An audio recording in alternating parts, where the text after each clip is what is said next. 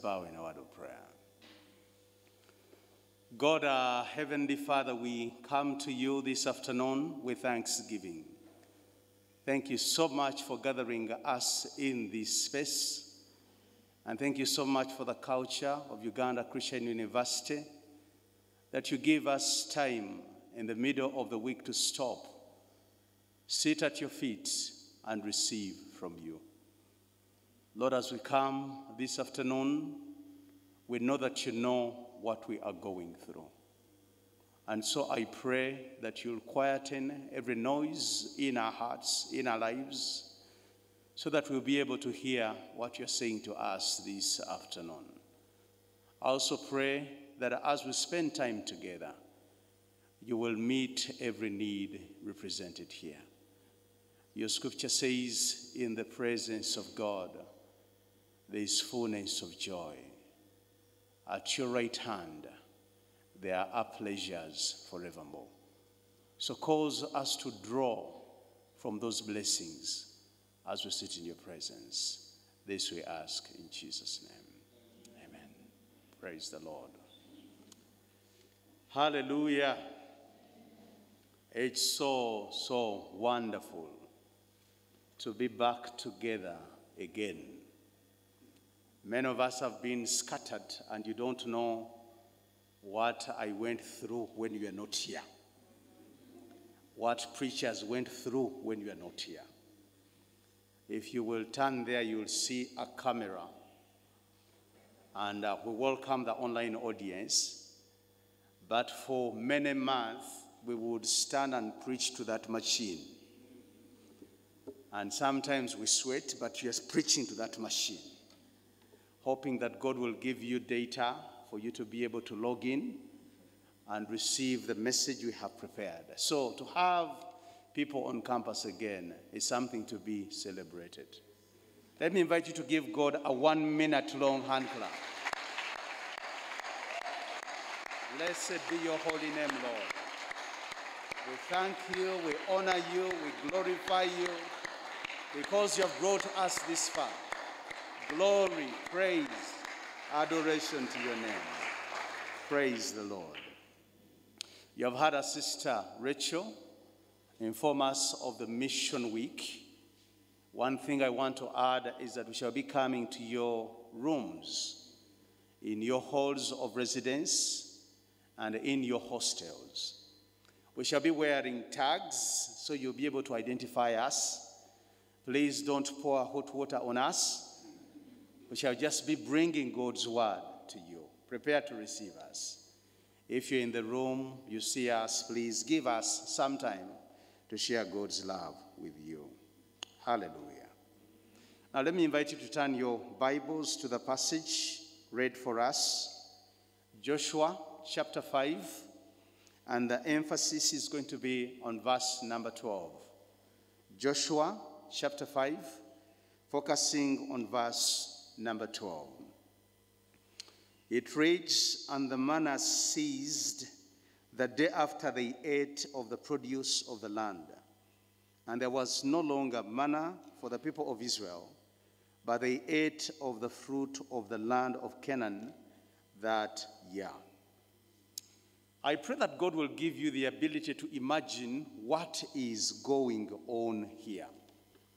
Because for 40 years, these people have eaten manna or survived on manna from heaven. They had this sense of assurance of the next meal. And it was not hard work to get the next meal. All you needed to do was to go out there and gather as much as the family needed.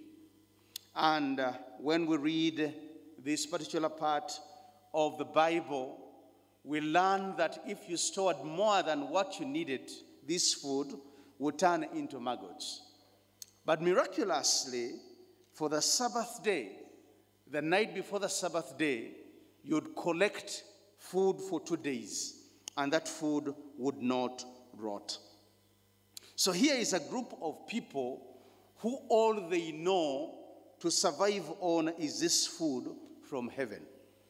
And they come to God's promised land, and when they eat of the fruit of the land, the crops from the garden, we read that the manna stopped. It would seem as if they are going to miss a lot. It would seem as if the provider has stopped providing. It would seem as if life is going to become harder and harder. But there is a shifting in how God, their provider, is going to provide for them. There is a shifting in how God, their provider, is going to provide for them. From now onwards, they will have to work with their hands. They will have to till the ground. They will have to sow seed in the time of sowing. They will have to watch out for the rains so that they can sow when the rains come. But also from now on, there will be variety at the dinner table. If I can project Uganda into Israel, there will be some cassava, some sweet potatoes, some beans, some peas, variety, some gobe. And all these variety of foods we have, now they can have on their dinner table. Because what you grow in the garden, of course, which can be grown in that land, is what you harvest for food. But also they have to rely on God for rain. That when they sow their seed in the field, God would water their gardens and their crop will grow and produce fruit. As we think about this pandemic and what has happened over the last couple of months, God invites us to a pandemic shift. A pandemic shift. A pandemic shift. You've heard about paradigm shift, but the language I want us to think about is pandemic shift. In the sense that there are many things which have changed since March 2020, and we're not going to go back to those times again. Those of you who are here, how many of you remember mobile phone scratch cards? Can I see your hand? Okay. The number of people who use those scratch cards. I've used MTN for a long time, so we would buy those yellow cards, and they would have a layer on top, and then you scratch, you dial what? Was *130 star, then you enter the number, then you dial hash, then like that you have credit on your phone to call. You remember those scratch cards? How many of you bought some this morning? There was a time a policy came up in government and they said no more scratch cards. So for you to be able to use your phones and to get credit on your phone, you actually need mobile money on your phone. If you don't have mobile money on your phone, then you go to some agent to load for you airtime. The age of scratch cards is gone. We are not likely to go back to that place again. I was watching this WhatsApp video of a family, and then the father brought for them these, I don't know what to call them, these phones, these desk phones, the ones we used to do like this. And the young girl in the room asked the dad, "What is that?" And the dad said, "That's a telephone." You know what the young girl did? The young girl came to this gadget and started pressing, as if you're pressing a smartphone, and asked, "Where do I find my WhatsApp?" Of course, times had changed, and this gadget is now outdated. For urban dwelling mothers, these days they use diapers. For many years we used nappies, and you had to wash them. You had to soak them in jik. You had to dry them. You had to keep many so that some are dry when you are washing others. Today people spend money on diapers. For many people, the time and the age of diapers, of nappies, is gone. Pandemic shift.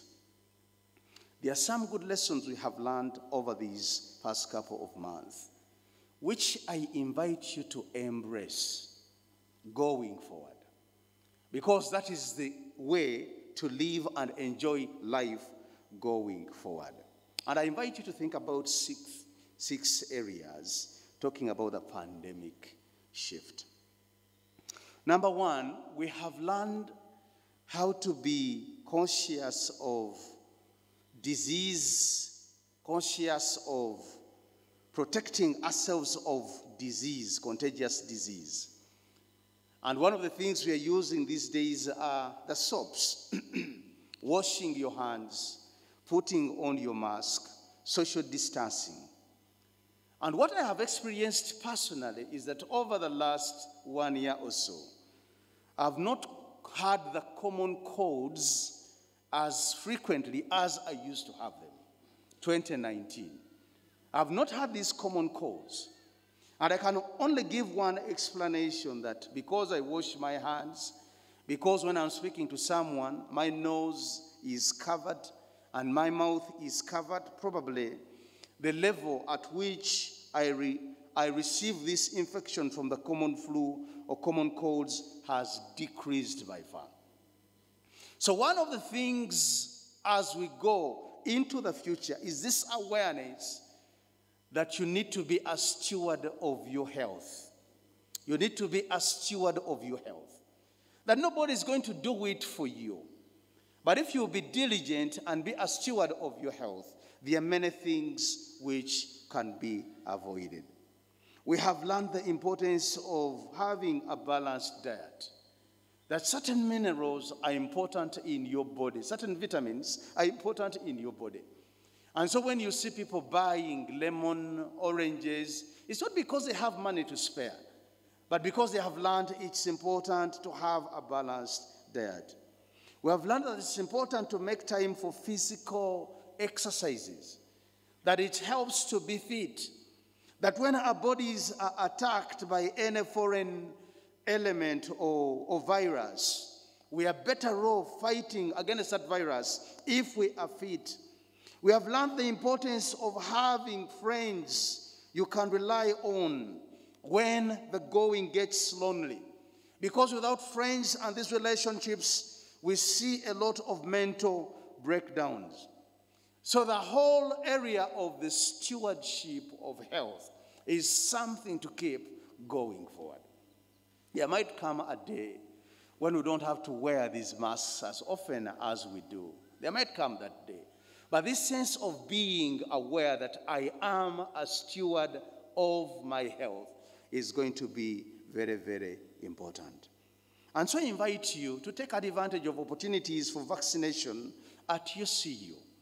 I invite you to adopt new lifestyles in terms of friendships and discussion groups, in terms of social distancing and masking, because stewardship of health is something we must carry forward. And as a university community, God has given us a mandate to educate the other Ugandans, to educate our relatives, to educate our youngsters. Some of us have brothers and sisters in primary school. Some of us have relatives who have not been to school at all. And what you learn in the area of stewardship of your health, you can pass it on to other people. The second area is the stewardship of resources. The stewardship of resources and how we use what God has given us. After March 2020, many people lost their jobs. Many people lost their source of income. We had many PhDs in this country who had no work. We had many breadwinners in the family who had no income. And so we learned over that time that the little you have, you use it well. The little you have, you use it well. And many of us have learned to manage on less, something which we must take forward, something which we must carry forward going into the future, the stewardship of resources. One other big thing we have learned with regard to resources is the idea of saving. Many of us in Uganda didn't have a saving culture. So when your salary stops coming, you wonder, what am I going to do tomorrow? Because there is no bag to draw from. There are no reserves to draw from. There is no fallback position for any of us. But this pandemic has taught us the discipline of saving and the discipline of being frugal with our resources. And it's things we are going to have to carry forward. Those of us who worship with us at Thornycroft Chapel every Sunday, you might have heard us invite people to join TOSA. TOSA is our circle.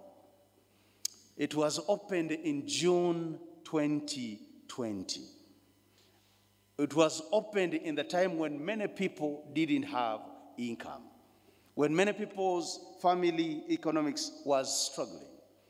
As we speak today, our saving is more than 50 million shillings. As we speak today.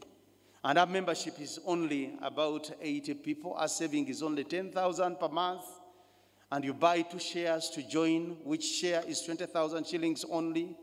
But you can see from that we are growing as a community in the discipline of saving. We are growing as a church community in the discipline of saving. And there are things God is teaching us in the pandemic with regard to the management of our resources, which God wants us to carry forward. That when I get 100,000 shillings, I don't have to go to Serena to celebrate. I could have a simple meal and save 10,000 and keep 10,000 for another rainy day. The stewardship of resources is the second thing we need to carry forward. The third area is holistic approach to gifts and talents God has given each of us. Having a holistic approach to gifts and talents which God has given us. You see, friends, God in his wisdom gives us a multiplicity of gifts. So when, as a school teacher, the classroom is closed, you can do some baking, you can do some gardening. The whole idea of relying on one gift, relying on one skill, we are learning it cannot work. It cannot help us going into the future. And what God is inviting each one of us to do is to appreciate your gift set and to discover those gifts God has given you. Because when he gave them to you, he knew what he was doing. God does not create by guesswork. God does not endow gifts by probability. If he is the all-knowing God, and if he sees tomorrow from today, he knows the end from the beginning, then when he gave you those gifts, he knew what he was doing. But sometimes our education system elevates one gift, and we forget about the other. But God gave you resources to live by, resources to help you cope in various seasons of life, resources to help you cope in various seasons of life, and we need to pick on these gifts and use them together. So think about your own gift set. What is there? Is it only speaking good English? Is it only singing rap music? What is in there? There could be some gifts you thought or relegated to others, but God is saying pick them up, polish them up, and use them.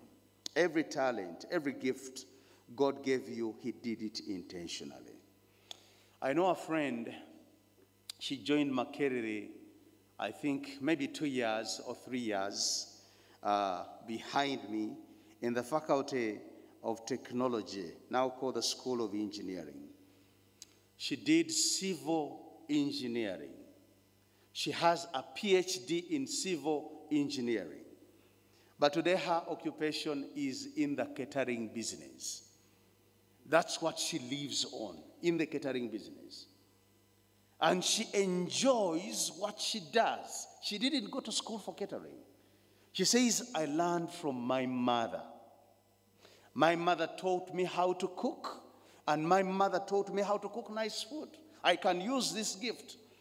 As we speak today, she has opened 3 restaurants in her name. What are those gifts God has given you? How can you use them going forward? How can you change your mindset of elevating some gifts over others? The message I want to communicate in this point is God knew what he was doing when he gave you that gift. The 4th area I want to invite us to reflect on is what I've called family synergy. Family synergy. Family synergy, here I'm thinking about us living together as a family, and I want to hope and pray that each of us comes from a family. I know there are some people who have lost their families or who are detached from their families. But the scripture says God searches the lonely in families, meaning families are important. So I'm talking about family synergy. And the idea here, friends, I want us to reflect on is the importance of working together as a family. Before the pandemic, we had this idea of Bishop Joel is the breadwinner. Sister Dorothy is the breadwinner for this and the other family. But the pandemic has taught us that relying on one person for the survival and sustenance of the family might not be a wise thing to do. Because once that person loses their work, loses their job, the whole family is doomed. The whole family may suffer. How different would it be if we looked at family sustenance together? Are you 4 people in a family? Are you 6 people in a family? And everybody is making a contribution to the well-being of the family. And I'm glad that I'm speaking to young adults. Most of us are young adults. And God is inviting you as a young adult, whatever your parents or guardian are able to do, can you make a contribution? Can you please make a contribution? Because as we tap into the corporate or collected gift of the family, it becomes easier and easier to survive. You remember that verse in Ephesians chapter 4. It's verse 16. It talks about us being one body and each part of the body doing its role or playing its role. And that's the idea we are learning from the pandemic, that we need to work together as a family, to work together as a team, each of us to make a contribution, instead of looking at one sole breadwinner. If they are out of job, out of work, out of business, the whole family is doomed. But if we tap into family synergy and bring all these gifts, all this knowledge, all this experience together, there will be a difference in terms of family continuity. Area number 5, I invite us to reflect on is the area of intellectual growth, which is not teacher-centered. Intellectual growth, which is not teacher-centered. The pandemic has taught us that a time can come and the classroom is locked up. So if your intellectual development and learning is limited to you being in the classroom, you're going to stop right there and even forget the little you had learned. But in this age and going forward, we are being stirred and inspired to continue to grow even when the university is closed, to continue to grow even when you no longer have access to your teacher, to continue to develop and grow even when the person who would teach you this subject or the other course is no longer accessible. Intellectual growth, which is not teacher centered is the other paradigm this shift is calling us to. Embracing online instruction and online coaching. That there are resources out there which could improve you if you are willing to learn. And so going forward, the idea of being self-driven is going to be a non-negotiable. It's only those who are willing to move ahead, to be self-driven, who are likely to survive in the times today and in the times to come. Dependence on a physical interaction with a teacher, with a professor, with a lecturer is going to become less and less. And so we need to shift a concept of learning. We need to shift a concept of intellectual growth. We need to shift a concept of skills development. That's what the pandemic is teaching us. We thank God for the blessing God has given us at UCU. That we have been able to move forward in terms of instruction for every course. At our graduation recently, we were told that the graduating class probably had done 2 years or 3 semesters online, and they had been able to move forward to the point of graduation. Think about people they joined university with in other universities. Think about it. To be in semester 1 of first year for 2 years. Think about how difficult that must be.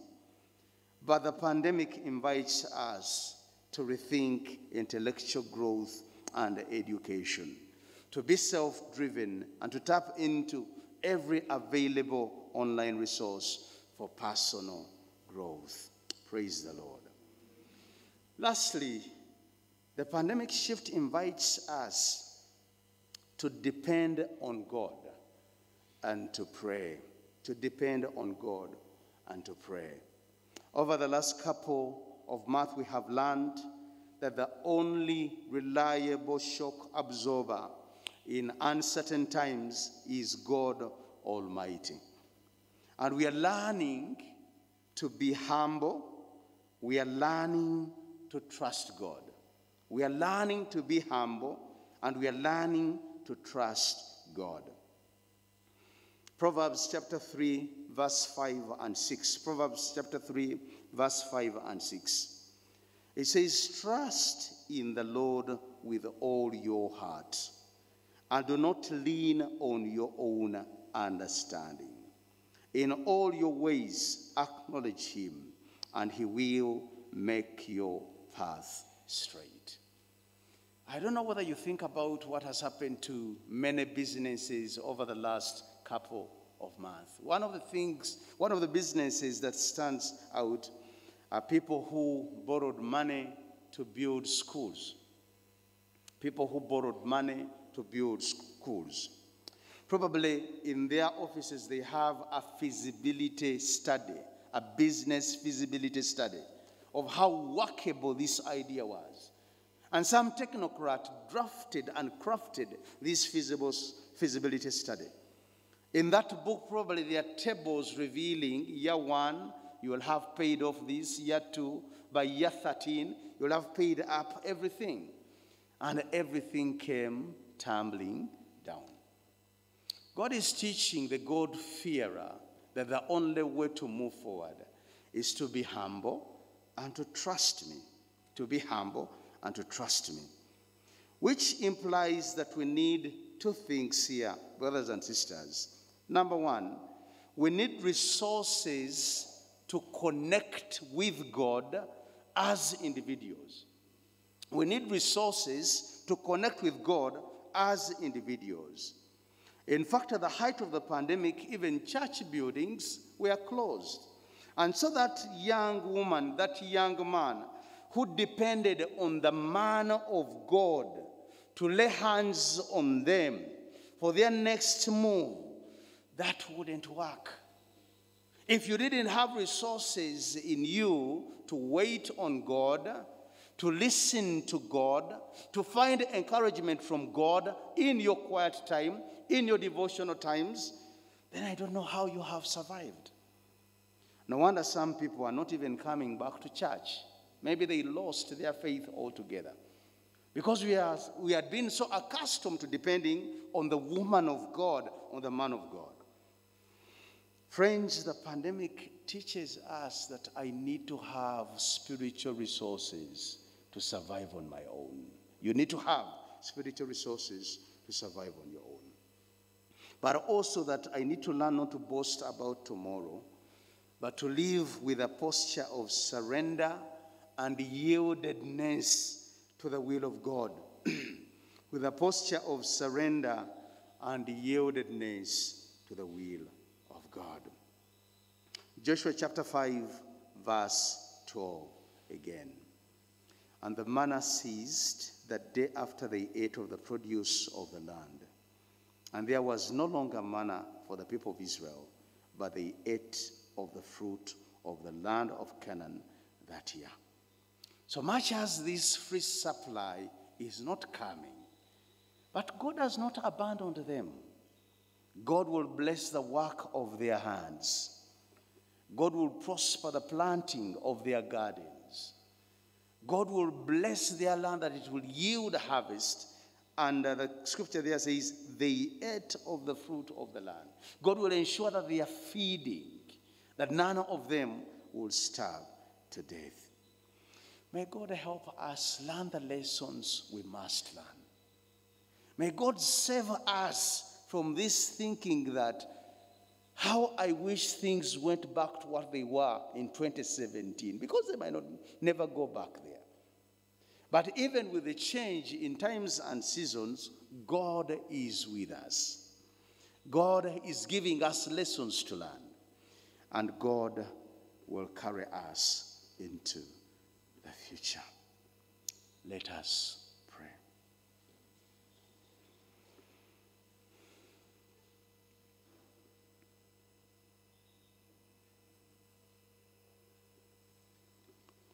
What a fellowship, what a joy divine, leaning on the everlasting arms.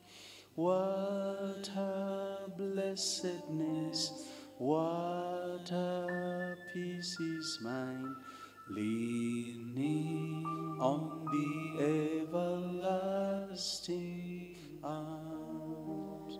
Leaning,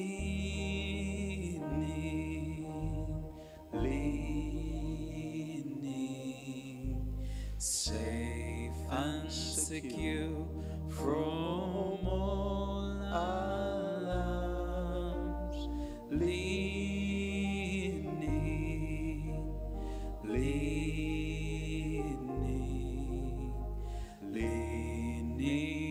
on the everlasting arms. What have I to fear? What have I to dread? Leaning on the everlasting arms. I have blessed peace with my Lord so near, leaning on the everlasting arms. Leaning,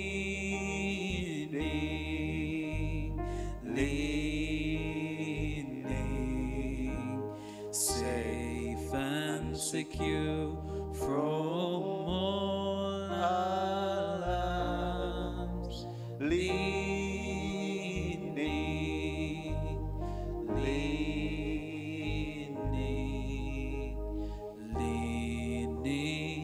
on the everlasting arms. Blessed Lord, we thank you for inviting us in this place.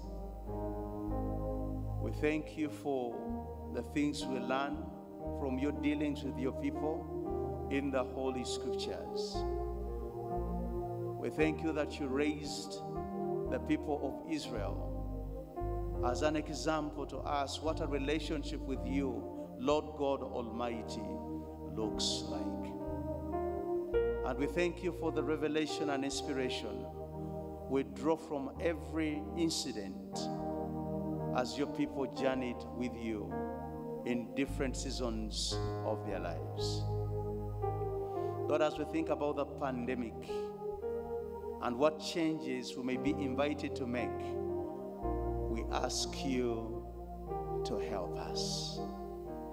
We ask you to help us. Please, Lord, help us. Thank you, Lord. I'm going to invite you to pray for yourself in two particular areas. We have touched many, but these two, I think you need to respond at a personal level in prayer. Number one, what are the gifts God has given you? What are the gifts God has given you? In this quiet time of prayer, think about the things God has resourced you to know and do. Think about each one of them. And maybe after this community worship, you want to write them down in your notebook, in your journal. What are the gifts God has given you? The second area of prayer, reflection, and engagement is, what contribution can you make to the family? How can you help? How can you help? God is calling us from being mere dependents and recipients to making a contribution. How can you help?